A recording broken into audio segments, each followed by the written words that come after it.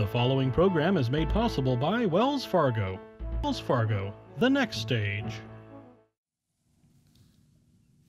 Peninsula residential rents are skyrocketing right along with housing prices. Two cities are voting on rent control measures. Will they solve the problem or make it worse? We talked to both sides of the controversial issue. The game is politics. The game is on.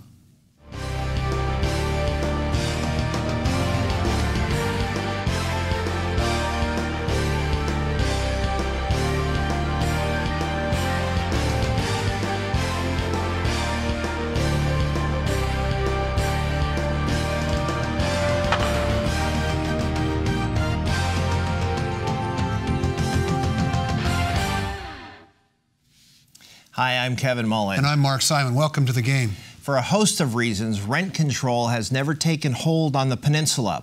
But with the booming housing market has come rent increases that some tenants, including school teachers, service workers, and public employees, say is forcing them out of their homes.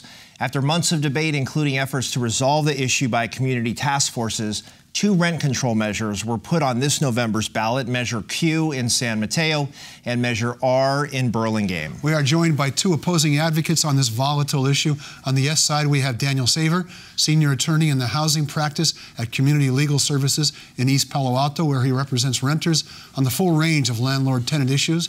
Mr. Saver is credited as the principal author of the two rent control ballot measures facing voters in San Mateo and Burlingame. And from Joshua Howard, Senior Vice President for Northern California for the California Apartment Association, an organization representing apartment owners. He is responsible for the association's regional, legislative, and political action advocacy. Gentlemen, thank you both for being here. Let me start with a general question. Do we all acknowledge that rising rents are a problem and that it needs to be solved here on the peninsula? Let's start with the guy who's supposed to be representing those who are charging some of these rents. Sure. Well, I think it's not news that housing prices have gone up as the economy has rebounded. We've come back from the worst recession since the Great Depression, and we've seen job growth in Northern California skyrocket. San Mateo County has one of the lowest unemployment rates in California, if not the nation. Today, it was announced that GDP growth exceeded all expectations. Yet, unfortunately, our cities have not permitted enough housing to meet the growing demand. San Mateo County alone, in the period of 2007 to 2014, only permitted 53% of the housing units it planned to build. If you want to look closer at these two cities of San Mateo and Burlingame, City of Burlingame only permitted 16% of the units they planned to build in a 7-year period, and in San Mateo it was 39%. We're falling woefully short of the housing that we need for our families, for workers, for people in our community, and until we can solve the housing crisis with an adequate number of homes, then we will not have enough affordable housing for everyone, and we'll continue to see this vexing issue confront us. So Daniel, if I can summarize fairly, yes, rent are going up, but they're driven as much by market forces as anything else. Is that your view of it as well, or is there something else going on? Well, I think there's a number of things going on, and I think it's important to say, whatever the causes are, this is exactly what people are experiencing. If we're talking about the lives of the residents that live within these communities, to them, whether it's because Burlingame permitted units or San Mateo permitted units, that's not the way that this is hitting them. The way that it's hitting them is with rent increases of $600 all at once. We even have folks getting over $1,000 rent increases. That's actually the pain and the suffering that is happening in our communities. It's forcing lots of people out. So I do think that there certainly is a problem with a lack of supply. Additionally, one thing we're seeing, though, I think, is an increase in speculation in the real estate market here in San Mateo County. So part of this is driven by the really high demand and the lack of supply, but what's happening is it's not just your mom and pop landlords who have owned for 30 years and have kept rents reasonable and have known their tenants, for decades. What we're seeing is outside money coming from all over the place. Wall Street, we're seeing foreign money come in where these investors are snatching up buildings and immediately evicting everyone or immediately increasing rents by $600, $700, $1,000. So yes, it's in part driven by the lack of supply, But there are other forces at work here that I think demonstrate the need for some sort of regulation so that we can keep things a little bit more sane. Joshua, what you'll hear putting it in the most negative sense is, how can you in good conscience raise rents by X? Right. What's your response to some of what Daniel was saying? I think what's important to note is, for the better part of a year and a half, housing advocates, tenant advocates, the business community were brought together. City of San Mateo brought together a task force that was very diverse, with Mr. Saver served on it, I served on it, Chamber of Commerce, other faith-based organizations, other business groups, and community leaders. During those 5 to 6 months of discussions of the task force, there was agreement on some issues, but every time the issue came up to try to address what was happening in the rental housing market, the answer from the tenant advocates was no. Property owners and the California Apartment Association offered mandatory mediation to resolve landlord-tenant disputes. Tenant advocates said no. They offered long-term leases to protect renters from getting multiple rent increases in 1 year or from being evicted without cause. Tenant advocates said no. We offered longer notice periods to allow families to adjust to a rent increase or if they had to move. Tenant advocates said no. We offered relocation assistance to disincentivize large rent increases, and the tenant advocates said no. It was rent control or bust. So in other words, what you're thinking was the whole purpose of the task force was to end up with rent control, not to find a reasonable solution. No, the whole purpose of the task force was to find compromise and to find reasonable solutions. The participation of the tenant advocates, you're saying, was they weren't interested in solving the problem. They were interested only in establishing rent control. Yes, and that was evidenced at the city council meeting when none of them showed up. When there were reasonable solutions to be debated, they opposed those solutions because they were short of rent control. So there was no willingness to engage in dialogue or engage in anything short of rent control. So it becomes very difficult to have this conversation and try to negotiate when one party is not willing to negotiate. Rent control or bust? Is that what you were doing? So no, I, with all due respect, disagree with the characterization that Josh put on this process. I mean, I think, you know, taking a step back, we have to try and figure out, like, what's really going on here. I mean, what I just described in terms of the pain and suffering in the community, I mean, as you said, is it really a question anymore that we're in a housing crisis? You know, I think there's broad consensus that we're in a housing crisis and that rents are going up way too fast, and the fact that people are being pushed out is not the way that we want to form our communities.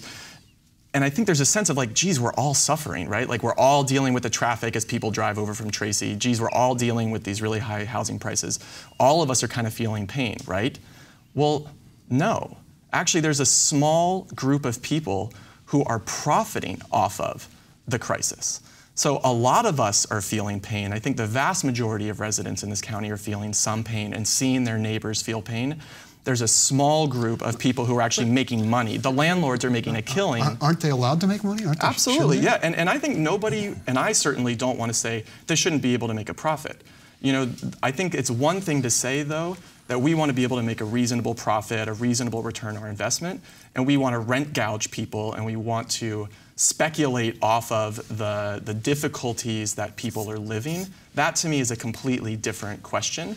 I think we've been very interested in pursuing a range of solutions. I mean, look, you know, rent stabilization is not the silver bullet. We don't think it is. There is no silver bullet. You know what? The housing crisis is very complex. It has multiple factors at its cause, and we need to have a multi-pronged set of solutions to get after it. We absolutely need to increase the supply of housing. We absolutely need to increase the supply of affordable housing. We also need to stop the displacement that's currently shredding our community apart. And building housing, building affordable housing, isn't going to stop displacement. We're going to have to take a break. Hold those thoughts, though, and you stick around. We'll be right back.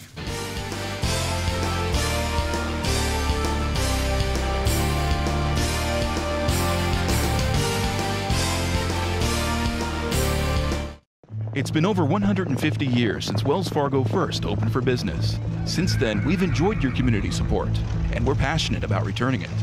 Every day, Wells Fargo team members roll up their sleeves and donate their time to organizations and charitable groups throughout the Bay Area. Nationally, we've committed even more.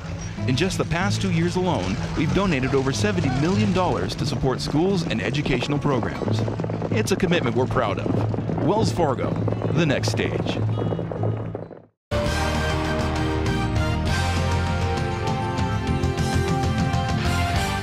Welcome back to the game. I'm Mark Simon. He's Kevin Mullen. We're talking about measures Q and R, the rent control measures in San Mateo and Burlingame, and we're joined by Joshua Howard from the California Apartment Association and Daniel Saver from the Community Legal Services in East Palo Alto.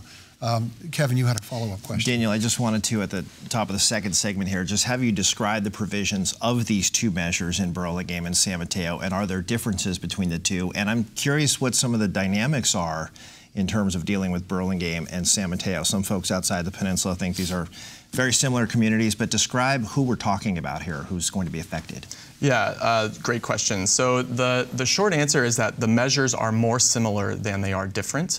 And I think a key way of understanding what are these measures really doing, there's two main things that they're doing. They're addressing the exorbitant rent increases, and they're also addressing arbitrary evictions. So I think a key to understand what these measures do is to understand what's the law now? How does it work now without these?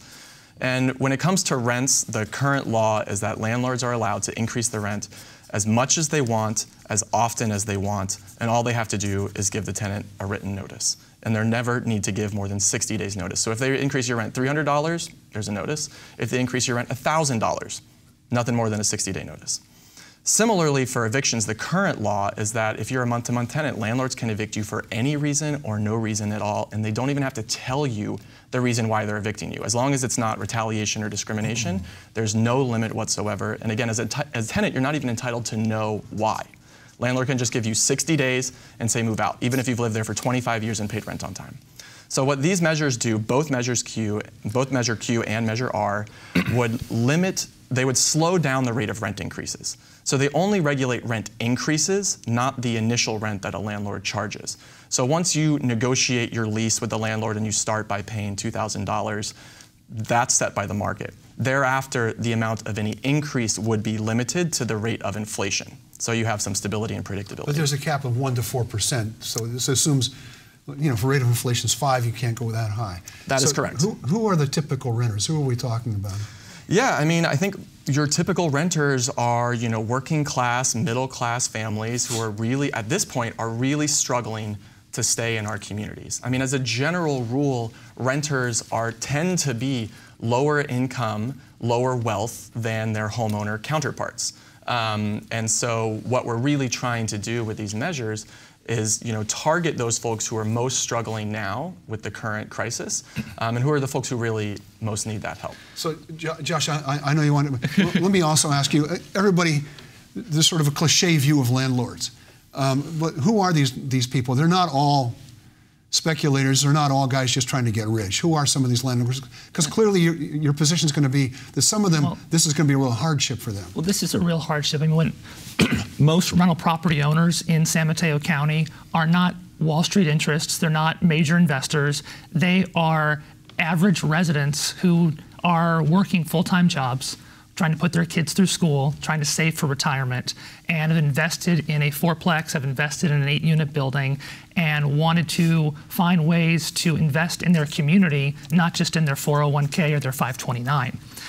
What we have individuals who are looking to make a difference in their community, provide quality housing, and the average, to your question, rental property owner is someone who owns fewer than 5 units, someone who's in their mid-30s to mid-70s and lives and works in this region.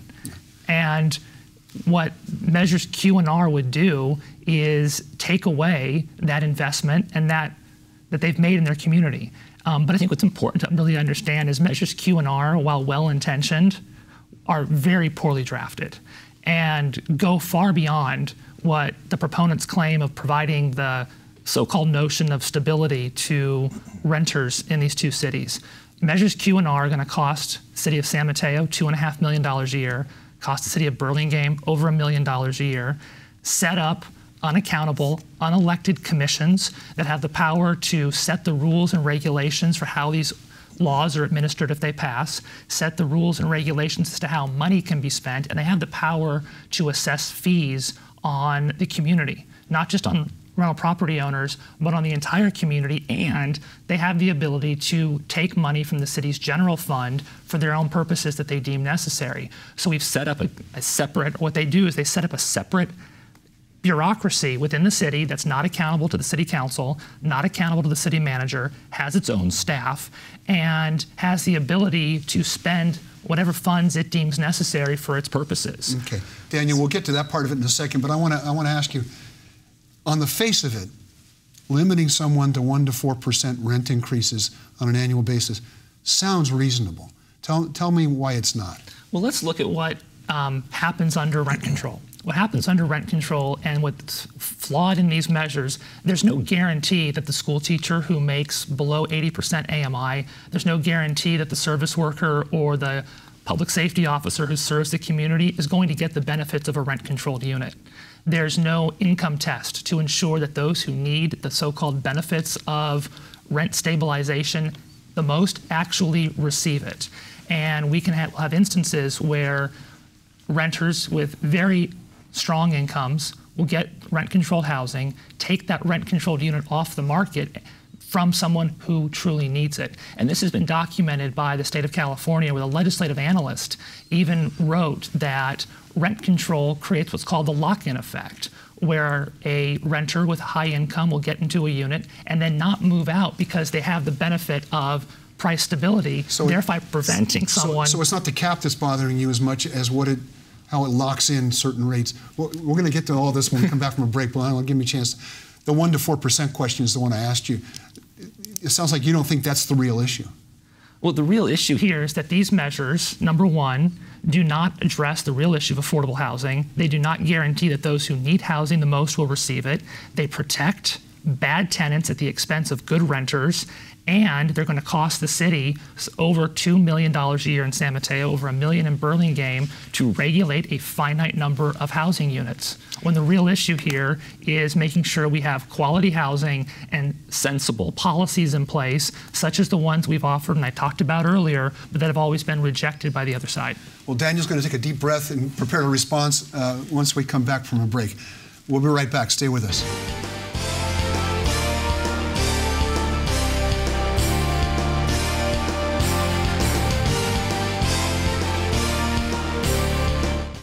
It's been over 150 years since Wells Fargo first opened for business. Since then, we've enjoyed your community support, and we're passionate about returning it. Every day, Wells Fargo team members roll up their sleeves and donate their time to organizations and charitable groups throughout the Bay Area. Nationally, we've committed even more. In just the past 2 years alone, we've donated over $70 million to support schools and educational programs. It's a commitment we're proud of. Wells Fargo, the next stage.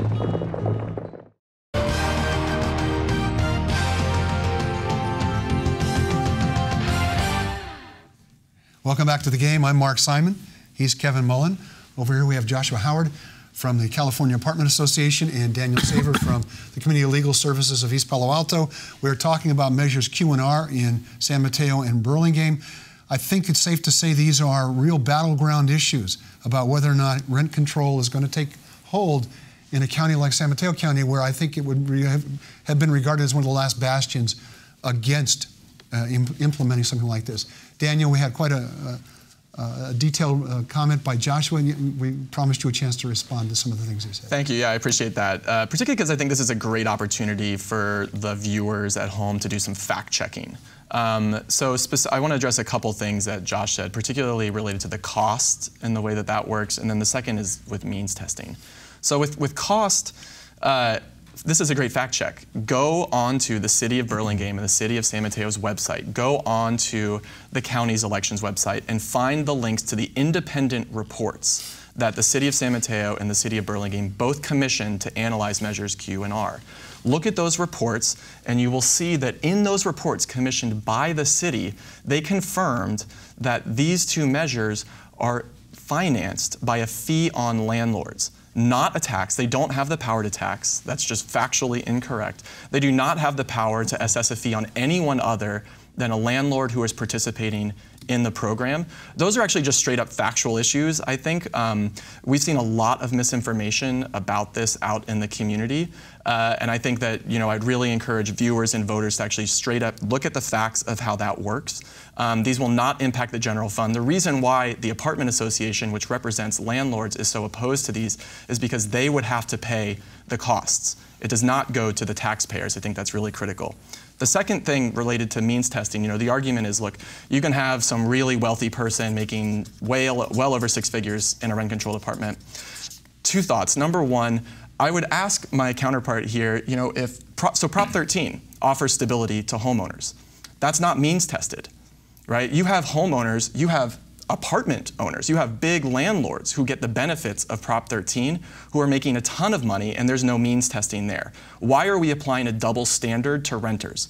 So we're letting these really wealthy property owners and landlords get all the benefits of other government policies, but somehow we're going to treat renters differently. I think that's very unfair. Well, let's let him answer that question right now. What I think is important to recognize is those 2 independent reports that Mr. Saver cited, yes, outline the costs of the program, but also outline the costs for starting up the rent control bureaucracy. And the city is required to front the money to establish the rent control bureaucracy, hiring the staff, doing the legal work, setting up the information technology program, setting up the rules and regulations, getting the commission up and running.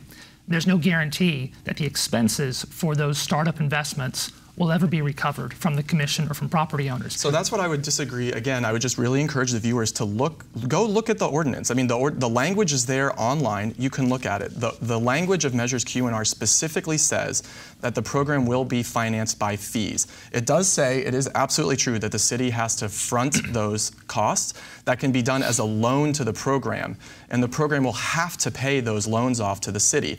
Now, if the city chooses to subsidize the program out of the general fund, that's up to the cities. There's absolutely no authority or requirement that the city use its general fund or taxpayer dollars to fund the program. Okay, I'm going to ask you both to put your political analyst hat on. A lot of money being poured into this, primarily on the no side, mostly on the no side, on the 2 measures. What is going to be the turning point in this election? What will decide this election? Is it as simple as how many renters turn out to vote? Or is it homeowners who are now finally realizing the impact of rent increases? What is going to decide this election? Because I think the view is if either of these were to pass in San Mateo County, that there may be a ripple effect across the region or across the state. Just talk about some of the election dynamics if you can. Well, I think it's important to note that Measures Q and R are very complex, and they are very difficult pieces of policy that cannot be simplified into sound bites, cannot be simplified, and the voters need to understand the entire ramifications of Measures Q and R. They also need to understand that Measure R in Burlingame potentially would rescind a law on the books that provides protections to homeowners, from having the government be able to regulate the price for which a single-family home can be bought and sold.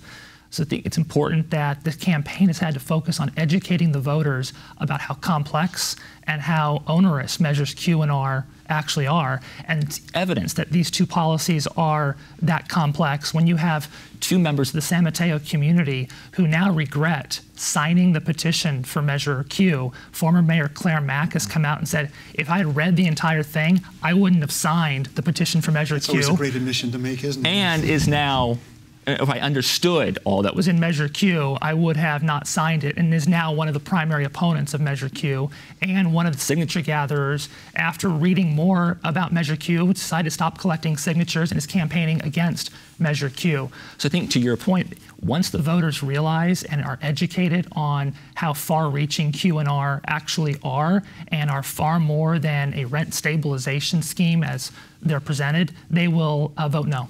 So, yeah, I mean, I think that the short answer here is whether the voters are able to see through the more than $1 million that the landlords and special interest groups are throwing at this.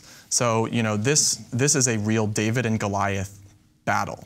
This is grassroots community organizations and residents who have been feeling the pain in the community, who have had to go to the ballot because special interests have such a stranglehold on local politics in these cities, and they're throwing millions of dollars to protect their profits. I think ultimately this comes down to whether or not the voters are going to be swayed by the mailers that are coming through and the TV ads that they see, or whether they're going to notice at the bottom of all of those ads that it says something like funded by the apartment association, read landlords. These are people who are potentially going to have their profits curtailed. I think that's a really critical piece. And the other thing I think, honestly, is just, I actually really disagree with the characterization that Josh put on this. I think these are really straightforward measures. You know, look, if you think a $1,000 rent increase is unjust, you believe in a form of rent stabilization. If you think somebody who's paid rent every day for 20 years in their home shouldn't be evicted for no reason, you believe in having some limitations on evictions. You believe in measures Q and R if those things are true, and I think we just need to be able to get voters to see through the mess and the hot air. Let me ask, we're running low on time, so let me ask for a relatively short answer. If it doesn't pass, if these measures don't pass, are you going to put another measure on the ballot 2 years from now, or are you going to go back to see if this task force can't be reformed and worked out? We're going to continue working, and ultimately this is up to the members of each individual community. You know, measures Q and R were not started by me. They were started by folks in San Mateo and Burlingame who needed a solution. I think people are going to keep looking for solutions whether these win or lose. Josh, are you worried this is just the beginning of this debate?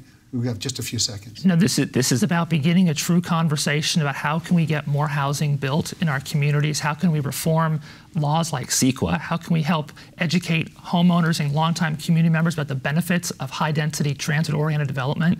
And the California Apartment Association is steadfastly committed to working towards overcoming those regulatory burdens, streamlining the permit process, and getting more funding for affordable housing. Thank you. Joshua Howard, Daniel Saver, thank you for being with us. I'm Mark Simon. I'm Kevin Mullen. And thank you for being with us. Join us on our live election night show. Both of these gentlemen have said they'll be here to either claim victory or explain defeat. And we'll hope to see you then. Otherwise, we'll see you next time on The Game.